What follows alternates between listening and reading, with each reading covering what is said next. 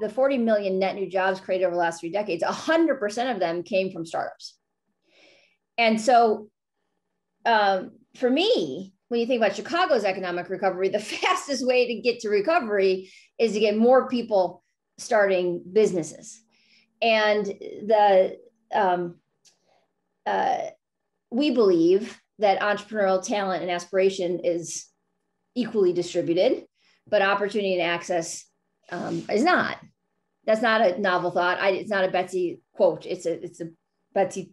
I took it from somebody else, right? So I don't get credit for that quote. But so what does that mean for organizations like 1871 and others like ours, Matter, MHub, et cetera?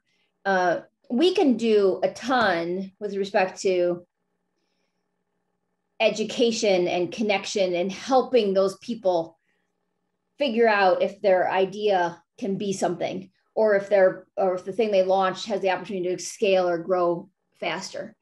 We can surround people with community that are vested in their interest. I think the opportunity that we really have is on the capital front.